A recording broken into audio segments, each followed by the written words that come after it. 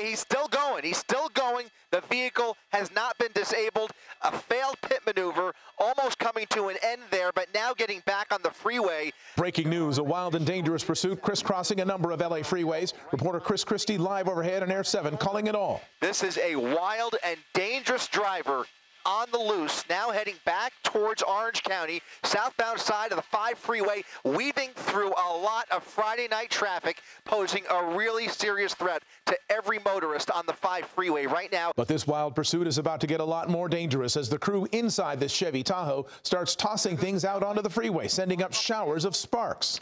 Oh, there we go. Something's getting thrown out. They're throwing stuff out of the vehicle. That was looks like a power drill.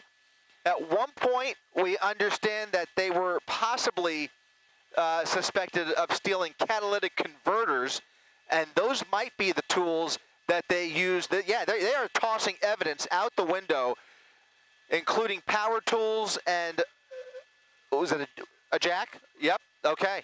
A jack, some power drills. He's passing us right now. He's right in front of us. He's right in front of us right there. Normal traffic, that's 951 at 2035.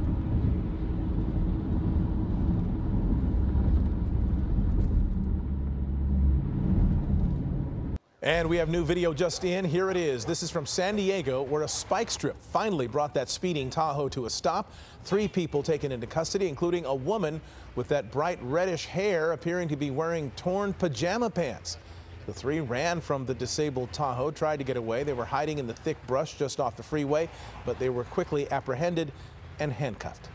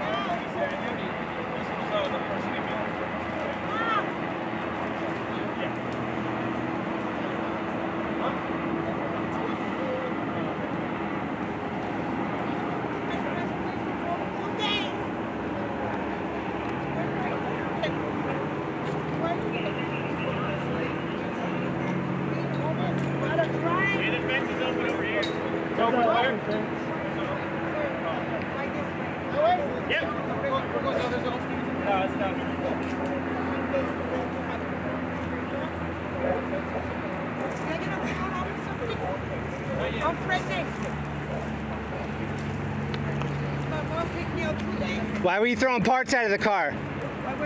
Why were you throwing parts out of the car? Parts out of what car?